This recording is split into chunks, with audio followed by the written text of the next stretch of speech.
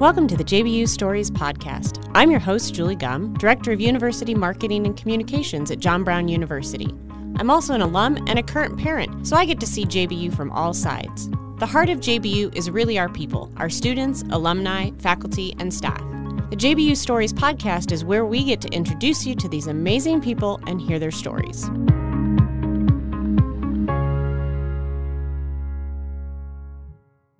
On today's episode of the podcast, we're going to talk to alumni Lynn Christensen. When most students are starting their first job right out of school or possibly moving back home while still job hunting, Lynn did something a little bit different.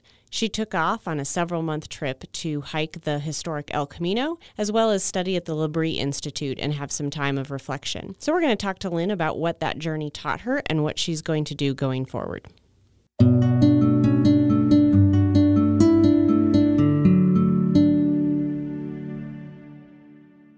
Welcome, Lynn, to the JBU Stories podcast. Thank you, Julie. It's great to be here. Why don't you start off a little bit, just tell us a little bit about yourself, how you came to be at JBU as a student. Sure. So like Julie said, my name is Lynn Christensen. I'm originally from Albuquerque, New Mexico, and I came to John Brown, I guess in 2013, and started my marketing program with the College of Business. And I came to JBU. I had looked all over, looked at a bunch of different colleges across the U.S., both state schools and private universities, and I was just really drawn by John Brown when I visited, just the kindness of the people here. Everyone made me feel so welcome. I had a great admissions counselor who really made the process super easy for me during that really stressful time. And when I came on campus, it was like I saw the people like hanging in hammocks and a lot of like people in shorts and chacos. And I was like, oh, these are my people. I have to come here. So that was mostly what did it. Awesome. And then, so you graduated in, what would that have been with your undergrad? It was 2017. Okay. And then you chose to go on and do a graduate program at JBU. Tell us about the program you chose and why you chose that field. Sure. So with my graduate program, I chose an MBA in design thinking and innovation. So actually my first year of the program, because it's a 2-year program, the design thinking and innovation track was brand new. So my graduating class was actually the first class to graduate with that emphasis. And I chose that field because when I was a senior studying business as an undergrad, I took the class strategic management and worked with a team to build a new venture business, which I'm sure many people remember the strategic management experience. So we did that, and with our project, we went on to compete at local competitions as well as international business competitions, and through that process, the research really elevated for like the consumer research we had to do, the experience research, we prototyped our idea, and just this whole thing. So through that process, because I was the marketer and the like fake CEO of the company, all that research kind of initiative fell on me. And I later learned through my master's program that kind of research falls under design thinking, under the design research umbrella. And as stressful as strategic management was, I also loved the process and I loved the research component of it. And so that experience really took me directly into my master's, which now is taking me into my career. So it's great. Awesome. And we'll talk about that. You've just kind of got a new job lined up. I did. Tell us a little bit about that. And we're going to circle back to it at the end too, but tell us a little bit about what you're going to be doing now. Sure. So when I was a student, John Brown was really great about encouraging just a lot of different internships. So throughout my academic career, both as an undergrad and grad, I had various internships. And one of them as a grad student, I interned with a company in Portland, Oregon called Digimarc, and they make imperceptible and redundant barcodes, data carriers, which sounds, it has a lot of different use cases, but anyway, it's a cool company. So I interned back with them last summer, and then I just got hired with them as the new product marketing and research specialist for the company, and we'll be doing a lot of the design research for this cool corporate company.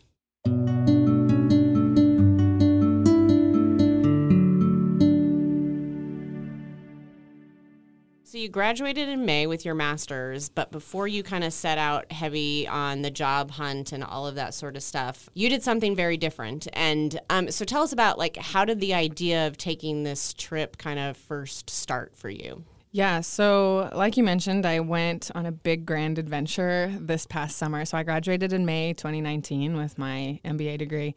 And before I started work, I went on this 3.5-month adventure. So I had kind of known that within myself, I've wanted to go backpack Europe since I was like 12 years old. But just when I got into school, I was like, oh, I could never afford it. And just got way too into career stuff. I was like, no, I don't have the time for that. I need to get busy and get to work.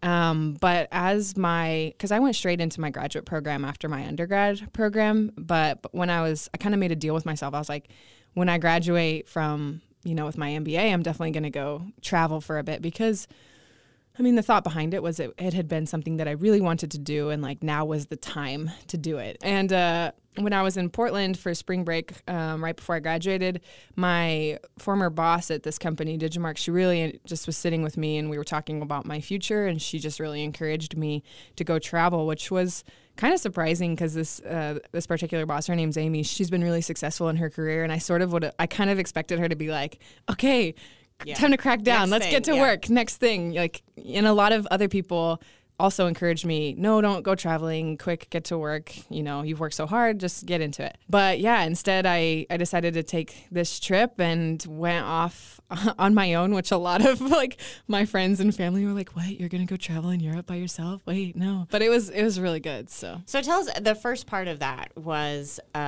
traveling the El Camino. So tell us what that is and why you chose that as part of your trip. Sure. So the El Camino, or the Camino de Santiago, it's referred both ways, is relatively unfamiliar to many Americans, but when you're in Europe, it's very common for people to know what it is. But it basically is one of Europe's oldest pilgrimage sites because it's believed that Santiago de Compostela, where the pilgrimage ends, is where St. James is buried. So it's this massive, beautiful, I've never seen a cathedral like it. It is, seriously, it probably takes up like 2 city blocks or more than that. It is giant and so beautiful, but it's believed that that's where St. James is buried. So there's actually all of these various trails, so to speak, all throughout northern Spain, and even one that goes from Portugal. You actually can go to Santiago pretty much from anywhere in Europe, and some people have done that. It's like you find people on the trail and you're like, oh, so where did you start? And they're like, Belgium. You're like, oh my gosh. But yeah, it's really, the El Camino is northern Spain, one of northern Spain's primary industries in the summertime. And in recent years, it's become a massive tourist kind of destination. But the one I chose is called the Del Norte, so the northern route, and that takes about 5 weeks to do. The whole trail is in kilometers, but in miles it would be about 860 kilometers. Okay. And you originally, though, were set out and you were going to do a shorter portion of it. Was that because you weren't sure what you could tackle, or because that's a physically grueling trip? How many miles did you hike every day? Miles, so kilometers. Kilometers would be on a long day between 32 kilometers on a really long day. And so in miles, that would be about 20 miles in a day.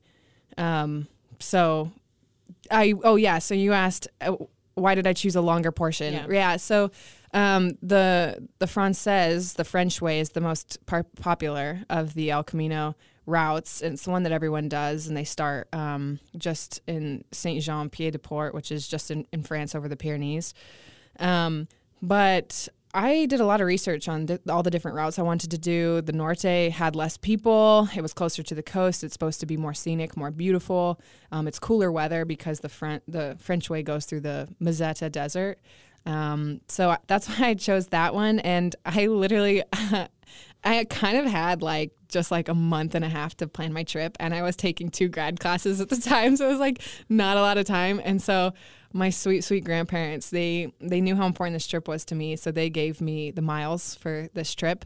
And they're like, all right, what are the dates you want it to be? And I was like, whatever. So I just kind of made up the dates. And it was 14 weeks.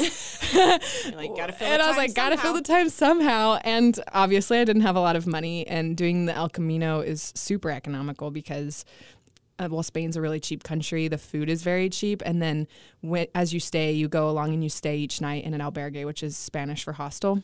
And there's all these different albergues that are for pilgrims only, and you have to have this little passport to prove that you're a pilgrim because they don't want tourists staying there.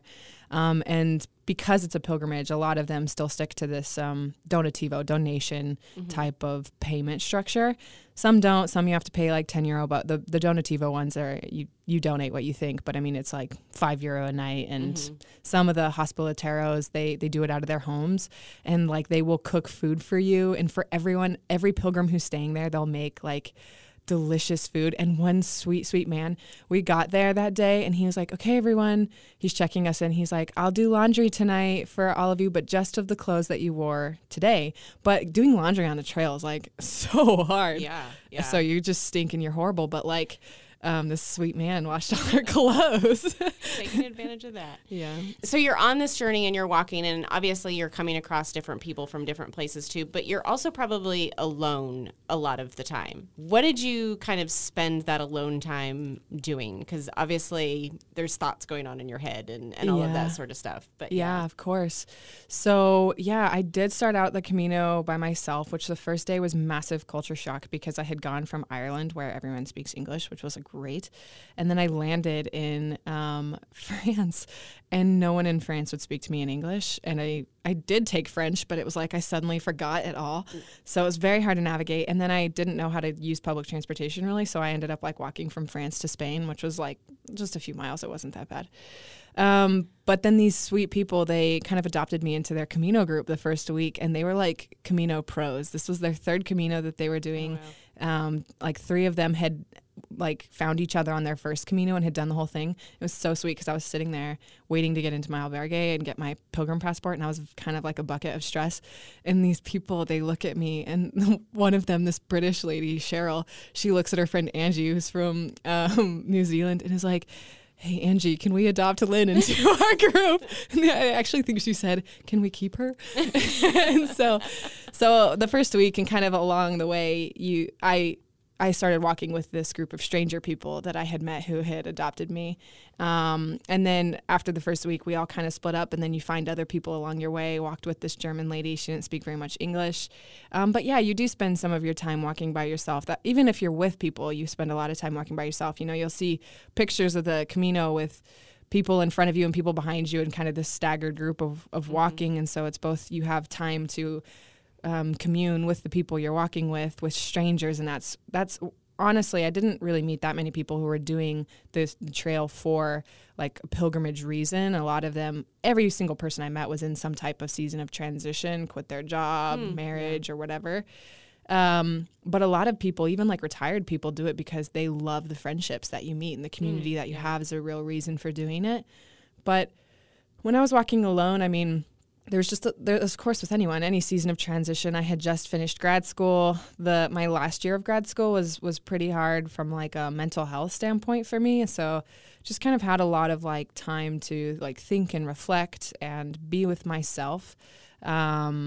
But also I think it's really good to have that time away, but it's kind of weird. It's like you swap your full-time job of 8 to 5, typing emails, doing real life stuff.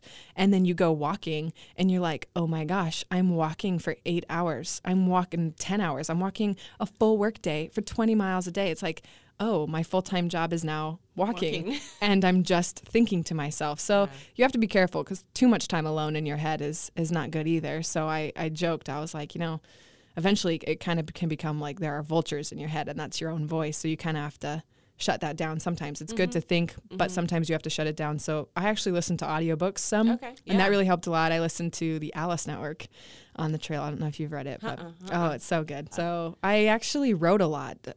So in every country I went to, I journaled quite a bit, and it's so fun because I'm actually hoping to write a book from my travels. Oh, cool. Yeah, and I got pretty good at typing while I walked, so I would journal on my phone, and so I'd do some of that too. I probably would have twisted an ankle or something like that. Yeah. So you had set out to do this big full 5 weeks, but then you kind of had some physical difficulties that came along, and you ended up stopping early. Talk about that. What happened? How that affected you? Having to quit early? No, not quit, but stop early. Sure.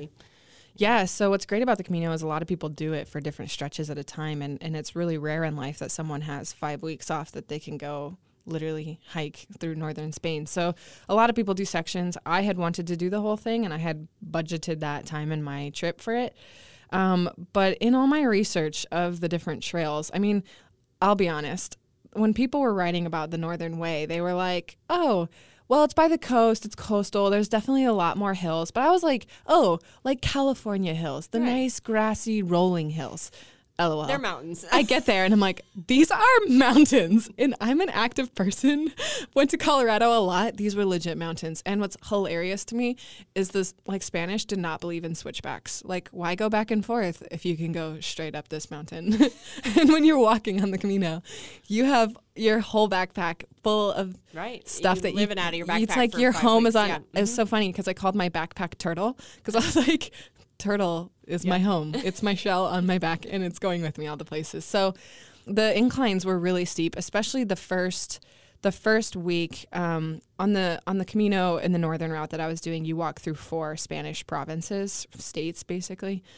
And the first one is called Basque Country, and it actually starts in France and goes through Spain. But it is like a baby Switzerland or like Austria, and that's the first week. So yeah, I had done some training, and I had been working out a lot last year, was in pretty good shape. And it was killer. My first day was probably the hardest physical day of the Camino, like up and down, up and down, up and down, cross a ferry, across this thing, up and down for like, I don't know. I think we probably walked like 25 miles that day. It was the first day. It was so hard. So not only do you go straight up, but then as straight up as you go, you also go straight down because all the towns are settled in the valleys. Right. So you hike through these peaks and stuff, but you go to the towns in the valleys is how the trail goes. So just the combination of going up was cardiovascularly hard on my body, but going down, that constant jutting motion of your knees was what was hard on me. So I actually injured my knee the first week of the Camino, which we had done about 100 miles that week or more. And I kept walking on it for 2 weeks, and just I kind of expected that the inclines and stuff would level out at some point. Right. Yeah. And just no, it was just a constant up and down, like, you know, those heart rate signs. So, I did decide to quit. I had walked about 27 days. So that was almost like, 400 miles. Yeah, almost 4 weeks, so I've got like 2 weeks left of the Camino. But I decided to quit because my last day I was walking and I was in so much excruciating, agonizing pain. And I had been in that for a few days, but just could hardly put in more than like 12 miles. And I was walking up a hill, and I was by myself in this pretty remote part of Spain, and my knee gave out on me, and I fell over. It was my knee.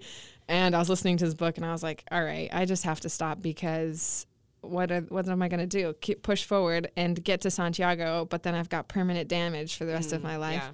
But it was a hard decision, A, because I had wanted to, but B, because I had been logging my my journal time on Instagram and doing fun videos and updates. So people were pretty invested in my trip, and to quit felt like cheating, and you feel like such a quitter or just like a weenie. You're like, I can't believe I have to quit, and I have to tell all these people I'm quitting. But I mean, obviously everyone was understanding. Ultimately, like, I had to do what was good for me. Right, yeah. And I ended up using that extra time. I did go to Santiago because this Italian lady, she was so sweet. She told me in Italian, but I understood what she meant. She said, you have to feel your dream. You have to see it and taste it or whatever. So I did go to Santiago. I took a bus. And I walked in, and it wasn't as triumphant as some of those other people who had gotten there, and they were like, oh my gosh, I made it to Santiago. Yeah. But I saw the cathedral, and I made this deal, like, I'm coming back. Yeah. Like, I'm going to finish this. So. Well, and you talked too about one of the things, you alluded to it a little bit, is the mental health and some of those aspects that come around, and we'll come back to that in a minute too. But it's hard to admit, but there's strength in admitting when you can't finish something. I mean, we feel weak when we do it, but the truth is, it takes more courage and more strength sometimes to say, no, the best thing for me is the thing I don't want to admit, or the thing I don't want to do, or giving up on part of this dream, or that sort of stuff. So saying no, I mean, quitting socially feels like a weenie, but actually it was a kind of a moment of triumph for me, because in a way it was like, I don't care what people think. Yeah, I have to do what's good for me. And in a way, my whole trip was like that. I think, jumping into my career when I just literally was so burnt out, could not even be good at anything. and going on my trip felt a little like that. It felt like weakness in some ways, but at the time, like, it was also what was best for me. So I think you do have to, sometimes you're right, like saying no and not caring what people think, but doing what's good for you. People will perceive it as weakness, but it's actually strength. And I think more people actually think it's strength, you know, like perceive it as strength than other people probably think. Yeah. Like there probably weren't there was probably pretty few of us watching your Instagram thing that were like, what a weenie. She quit after 4 weeks of hiking mountains, you know. She hiked 400 miles. No, not enough. There. So then you took some time and spent some time at a place called L'Abri. Tell us what that place is and kind of why you went and what you were doing while you were there. Sure. So a lot of like my parents and my grandparents' generation seemed to be really aware of L'Abri, but I would say that L'Abri is not really something that my generation is particularly familiar with. I had heard about L'Abri through Rod Reed, the university's former chaplain, and he took students there as part of like a study abroad trip or a pilgrimage. Mm-hmm. That's also how I learned about the Camino, is through him. Right. So when I went to L'Abri is the OG L'Abri is situated in Switzerland, and it was started by Francis and Edith Schaefer, who were American missionaries living in Switzerland, because Switzerland is a kind of a divided country. It has 3 languages. Mm-hmm. So it's got French, Italian, and German because it borders all those countries, and all the different religions that kind of go with the languages are also present in L'Abri. Yeah. So mm-hmm. Francis and Edith were there as missionaries and kind of a crazy series of events, but ended up not really having a home for a while and being on the verge of being kicked out of Switzerland. And God provided this amazing chalet. And they didn't even know how amazing it was because the day that they closed on it, the money came out of nowhere and it was a cloudy day. And then the next day it was clear and they had this amazing view of the Alps. And wow. It was stunning, stunning, stunning, like such a gift from God. And over the years, that was started in like the 50s. They accumulated more chalets kind of on this hillside near Villar, which is like a really amazing tourist destination for world-class skiing, obviously, because it's in the Alps. Yeah. And basically how it came to be is Francis and Edith quickly, as part of their ministry, they just really had a heart for people to come and seek answers to their honest questions from wherever they were in life. And L'Abri has really stuck to that mission. And so today we joke, how do you even describe what L'Abri is to other people? We're like, I don't know. It's kind of like a hippie commune and kind of like a school and a fellowship, but also like a retreat. So we joke. But so still to this day, you can go travel to L'Abri and you can stay there for pretty much any amount of time you would like. And there's a small tuition fee, which really just covers room and board and food. They really run it very minimally.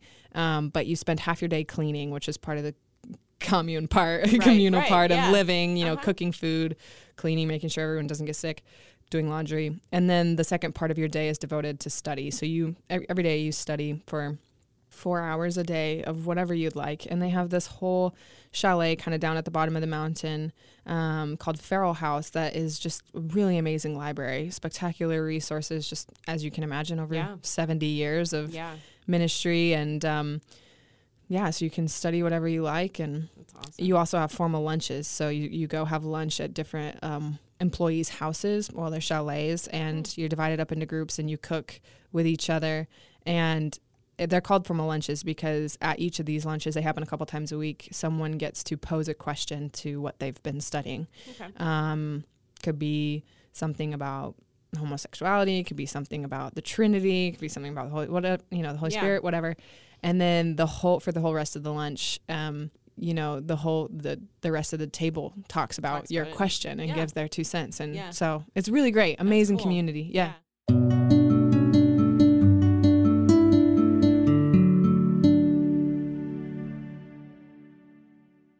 So, and I know you did some other traveling and stuff in there too. You have amazing pictures, totally jealous. But from your summer, from L'Abri and El Camino and just their travels in general, what were some of the major takeaways that you're coming back and saying, these are the things that I've kind of learned about myself or others or that sort of stuff? Gosh, I feel like I learned so much on my trip. I kind of, in a way, an overarching kind of idea that I have from the summer is it's not really where I found myself necessarily, but I would say in a way it's where I met myself, in the sense I have this phrase that keeps kind of running around in my head, where the mountains met the sea. And that is both its geographical significance, because in Ireland, where I also traveled, these amazing mountains like plunge into the sea, and it's so beautiful. And then in Spain, when I was on the Camino, I was hiking all those mountains, but I was near the coast, so it was like this constant like mountains and sea picture. But that has kind of metaphorical significance, because I felt like at the end of grad school, when I left for my trip, I felt like this mountain version of me, this like striving and achieving kind of person of following all my gifts and talents and seeing what I was capable of, put me in this place, and learned what I was capable of. And so, but I would say it left me with some polish, but it also left me kind of jagged and raw in other ways. So this maybe professional worker side of me was the mountain, but where the mountain of me met the sea of me was kind of my trip was the come down, right? Mm-hmm. It was this time to be with myself, and the sea is the version of myself that I met there. It was the stillness, the calmness, where I learned kind of the depth of myself, the kindness and the love that I have. And so in that sense, I feel like the mountain of me met the sea of me there. And I have like a more holistic picture of myself, definitely feel more healthy and fulfilled and content and happy. But I would say, yeah, recovering from mental health was really critical for me, because, you know, whether you're in grad school or whether you're just not in grad school and you're just working crazy, I mean, I think people kind of experience burning the candle at both ends at different times of life. Right. It could be that you're a single mom, but you've got a million kids and you're doing this thing, you know. Mm-hmm. So for me, that was in grad school, and I was going to grad school full time. I was working full time. And even in part of that, I was doing like a 20-hour-a-week consulting project on the side hustle. And I just, was burnt out. And so part of it was going abroad to really be with myself and reflect on that and all that had happened and who I had become, but also who I wanted to be, and doing the hard work of getting back to like a healthy place. For me, you know, you'll always have naysayers. You'll always have haters in your life, right? Yes, who will say, no, don't do that. Do this other thing. But for me, it was like, look, I know it looks maybe like weakness to not go to work right now and to take and spend all my money abroad. But it was also like, I regret none of it. It was what I needed for the time. So part of that really led to an acceptance of myself that I hadn't really maybe experienced before, just because when you're abroad and you're by yourself, it's like you're your only travel companion. Right. And I learned that I do like myself. I learned that I am resourceful, that I'm capable. And in a way, I had no one else until I went to L'Abri. So I was like 10 weeks of being by myself and just had to really learn to befriend myself and like who I was, love who I was. But I think that's a journey for all of us. Macklemore has a few songs about it. He does. And then talk about you at L'Abri. One of the things you mentioned when we were talking earlier was that finding of community. And we talk about the word community a lot at JBU. Hashtag community. Hashtag community. You know, if you ask anybody, like, why do you love JBU? Because of the community. The community. Which is so hard to describe what you mean when you say that. But yet we all know what it is here. But you also found that at L'Abri. Talk about that and its importance in you, like, moving forward, too. Absolutely. So, I mean, of course, as you touched on it, John Brown is such a special place for the hashtag community. But that, I would say, is really a special part of undergrad here, because this is a residential campus. Have to live on campus for 6 semesters. It's worth it. It's worth it. It's so worth it. But part of that living is just like kind of having a constant stream of like amazing humans around that you do life together. Of course you study, but then you also like are just good friends. And I think it is in that doing of life together. And in grad school, I think what kind of in a way led to my mental deterioration was a lack of community with maybe people my own age in a way. And so when I was at L'Abri, I had been traveling on my own for, as I said, 10 weeks or whatever, walking 400 miles, climbing mountains. And at L'Abri, I met these amazing people who were there, who were just similar, but also diverse from me too. But just people who cared about me, who loved Jesus, who didn't love Jesus, who were questioning things, but just honest people. And I felt like I could be truly myself with them, and just really found people who care about me. And I think that it was a taste of what I experienced in undergrad. And really one of my last weeks at L'Abri, I kind of had this awakening, perhaps. We were having a lecture from a really renowned artist at L'Abri.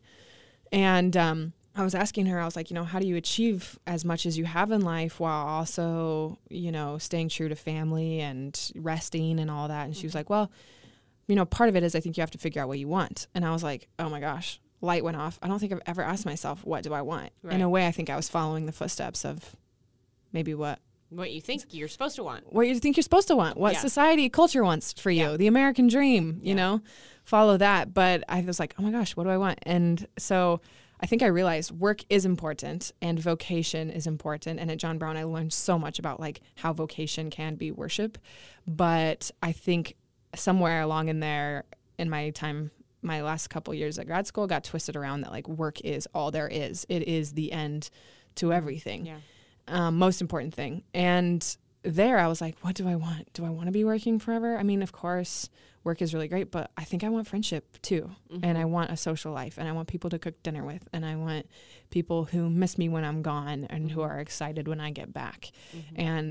And so I kind of made some pretty big changes in my life based on this question of what do you want? I do want to work, and I do want to have meaningful work, and I want to be able to buy food, but I also want to be able to travel and feed this wild part of my spirit while also having friendship. Yeah. So that actually affected then when you came back and you started job hunting again and all of that. Talk a little bit about how that changed what you actually did during the job hunting process in your new job. Yeah. So actually at L'Abri, because I was still it was towards the end of my trip. I was kind of looking for jobs before I got back. I was applying for this job and I was so stressed. And my friends at L'Abri are like, why are you so stressed about applying for this job? And I was like, I don't know. It's just a big deal. It would be very cool. It's been recommended to me. I think some people like expect that I should get this certain thing. And they're like, okay, question mark, is it even healthy for you? Mm-hmm. And so I was like, really kind of sat with that question. It's like, if I did this job, would I be a healthy version of me? And I was like, I mean, maybe, but like, obviously I don't really want to do it. It's really stressing me out. So I didn't apply for that job. But when I got back, I just was really praying. I was like, Lord, you know what my next season's supposed to be. You know where I'm supposed to go. Really laying that in his hands. Because my future, the unknown is that's some of the hardest time to trust God, I think. Especially if you're I'm a control freak. So I'm like, I know, type A, I'm such a 3 Enneagram, such an achiever. So anyway, literally the day I got back, August 22nd, I was on my flight praying and like stewing over the unknown and how uncomfortable I was with it. Got down, landed in, Boston, and got an email from one of my connections being like, hey, we'd like to talk to you about like a position. And it was so not even me. It was so just the favor of God answering my prayers. And so I did kind of embark more on this applying for jobs journey once I got back, and one thing led to another, and that's how I got my job now. But I am actually, so this job's in Portland, and I'm actually moving to Florida. So I'm here with Julie and Siloam because I'm driving Florida with my U-Haul and kayak. So I decided I wanted to live in Florida, and I was really upfront with people that through the interview process at this company, I could move to Portland right now. Mm-hmm. I am going to relocate, and I could make great friends there. But I also know that I'm a bit of a workaholic. If I move to a place with 0 friends right now on the heels of this kind of hard year and all the growth I'd done in Europe, then I'd probably fall back into that. So I just said, hey, what would you think if I worked remotely? And they're like, okay, why? And I was like, well, there's lots of reasons. But one of those things was to build a life outside of work that was balanced. And, when you're married and you get a new job, your fam goes with, right? Yeah. And so you kind of have your humans with you as you're doing a new thing. Yeah. But as a single person just starting out, you relocate, and like you're on your own in a whole new city. Yeah, it's difficult. It is difficult. So I was like, okay, well, there's a bunch of these people that I met at L'Abri. They live in Florida. I'll look there. And I asked my company, and they were like, okay, and letting me work from Florida, which part of it is from, who do you come home? Like, I want roommates that I can live with, and I want to seek out that community still, and I want people to cook dinner with, and I want to go to go adventuring with them and celebrate Halloween and Thanksgiving with people, not just living the isolated, lonely, horrible, awful life. Well, I mean, we talk about sometimes but God made us for connection. He wired us to be connected to him and to other human beings. And so I think that's usually one of the greatest things that can affect our mental health is when we don't have those built-in connections with people that share our faith, people that share our hobbies, people that share all of those things. So that's super exciting that you were able to kind of set that as a priority. They've been so gracious and really like follow through with that. So yeah, this company is really amazing, and it is really the favor of God and just him redirecting me into community where you can like flourish and thrive. And it's not to say that like if you don't have it, you're oh no. Well, I think you just have to work harder to create it. And I think too, so many of our students, graduate and go take jobs in different cities, and it takes intention. It does. Sure, you can make friends at work, but it takes intention to find a church or find some travel groups, some of these other groups that you can make friends, sports teams, whatever it is. And especially too, I think if you're introverted or you're like one of those people who doesn't naturally seek out those connections, it can just be an even bigger challenge. It takes a long time. Yeah. Yeah, for sure. I think one of the best things I learned while I was abroad was, in a way, how to connect with people. Oh gosh, I feel like my mind was so open because here I am on my own, really in the world, kind of for the first time without any kind of Christian community, and just really learning to people who have much different faith ideas than me, people who have very different politics than me, people who had different upbringings, cultures, just so much different things than me, and just holding space for all the differences of people and still like loving them still. Yeah. And also learning to talk to people in real life. We're so quick to be in our phones, myself included, but some of my favorite conversations were just around tables and with strangers on buses and being so like interested in them that they feel so special and valued. And one of my favorite conversations was with this older Italian woman one night on the Camino, and she like did not really speak English, but a lot of communication really is nonverbal. So of course you can figure it out. But she texts me sometimes on WhatsApp and she's like, "Lynn, we are waiting for you in Italy. Come visit us. Ciao, ciao." Kissy face emoji. And but we had great conversation that night. And language was a barrier, but you still figure it out. So. Yeah, that's awesome. Well, we're excited. Can't wait to hear more about how you plant yourself in that community and flourish. And so we thank you for coming on the podcast today and sharing about your adventure. Absolutely. Thank you so much for having me. What a joy.